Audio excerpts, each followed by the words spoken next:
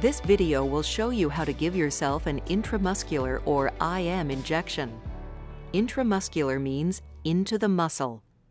An IM injection means putting a needle into the muscle that lies below the skin and delivering a small amount of medicine there. Intramuscular injections are used to help manage or prevent many health problems. These include immune disorders, infections, low B12 levels, and many more. The medicines used for these injections come in several different forms. Some medicines come in auto-injectors or pens. Others are in a normal syringe already filled with medicine. And still others come in vials. You withdraw the medicine you need from the vial each time you give yourself an injection. Even the medicine itself can come in different forms. Most of the time, the medicine comes as a liquid. Sometimes your doctor might prescribe a powder.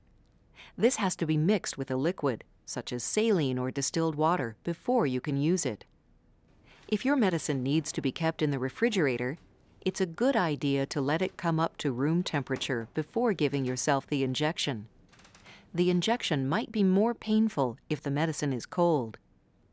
Start by washing your hands with soap and warm water.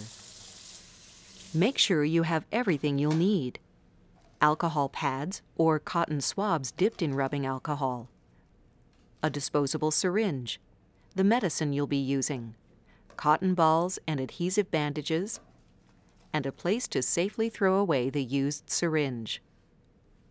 IM injections can be given in different places, like the deltoid muscle of the shoulder, the upper thigh, or the outer hip.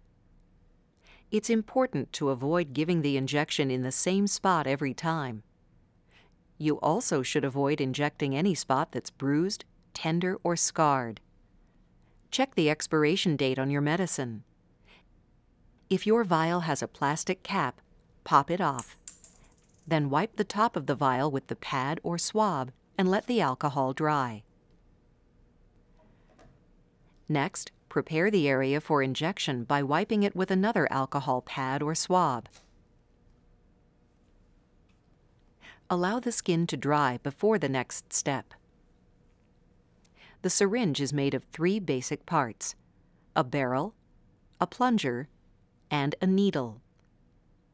The barrel has markings on the side. These help you measure the correct dose.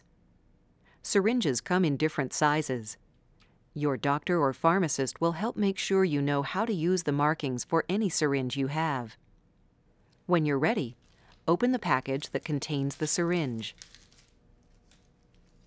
Then open the package that contains the needle and screw it onto the syringe. Draw some air into the syringe by pulling the plunger back to the proper mark for your dosage. Now, carefully uncap the syringe and set the cap aside. Stick the needle through the top of the vial. Flip the needle and vial over, and then inject the air into the vial by slowly pushing the plunger all the way in. Now, slowly pull the plunger back down, making sure the needle is under the surface of the medicine. Continue drawing the medicine into the barrel until it contains the correct dose. Keeping the needle under the surface of the medicine decreases the chance of developing bubbles in the barrel of the syringe. If you notice any large air bubbles, you need to remove them. You do this by pushing the plunger in again, sending the medicine back into the vial. Then you slowly draw the correct amount out once more. To give the injection, hold the barrel of the syringe so that it's pointing straight at the skin. With a firm, smooth motion, insert the needle through the skin and into the muscle. Once the needle is in, shift your thumb to the plunger and slowly push the plunger all the way in. Count to 3 to make sure that the syringe is completely empty. Then pull the needle straight out and set it aside. You may need a cotton ball and an adhesive bandage for bleeding. Don't try to recap the needle. You could stick yourself.